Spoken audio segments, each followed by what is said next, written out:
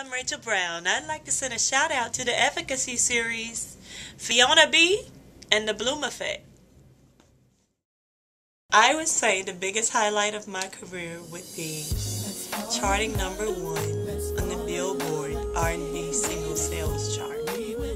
And I say that because that's something that put a stamp of approval in the music industry for us, and it's something that's a lifelong achievement that will never be taken away. And we're going down in history as being on the Billboard chart. If I could tour with anyone posthumously, I think it would be Michael Jackson for sure. Because he's the king of pop, and he's, the greatest performer to ever live, to me.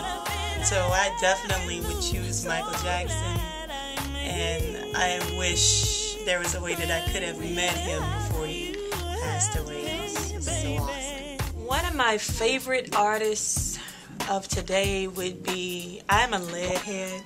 I love Efficacy. I am a big Chrisette Michele fan. I love Jasmine Sullivan, and those are some new artists now that I'm really feeling. I think they do a fabulous job. I love their voices, their techniques. I have jazz feel and everything incorporated in one.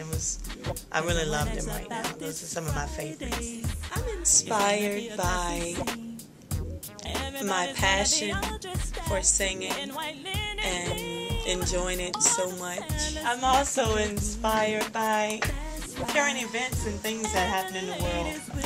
And when it happens, it inspires me to go in and sing about it and feel and express what I'm feeling through song. I'm inspired by my family and friends, and my mother in particular. She always wanted to be a singer, and to be able to fulfill her dream and mine has always been a true inspiration for me. If I could do an ad campaign for a brand, I think it would be BCBG.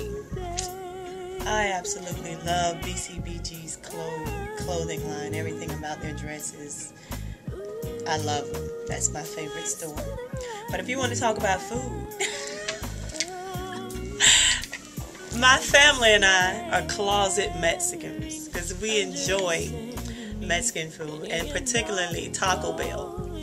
You can go out to anywhere and ask any of us what we want to eat, and we're driving by Taco Bell. Taco Bell is fine.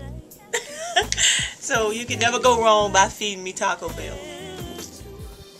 I think I knew that singing is what I wanted to do when we first recorded our single, Let's Fall in Love Again, and we in turn put Rise Again on the track. And I sang Rise Again, and the response, the overwhelming response from the people for what we had developed, that was our own. I knew that that was something that I wanted to do, and that I was in it no matter what. There was no stopping. Really it is. You know, we were singing, we were doing those FYE stories. And, you know, at one point we got there and I was looking on the people's faces and how they were feeling about the music and how it was touching. And I looked out and I saw some people crying. And it was as if it was an out-of-body experience because it was overwhelming. I was looking at him like, wow, this is not somebody else's stuff that I'm doing.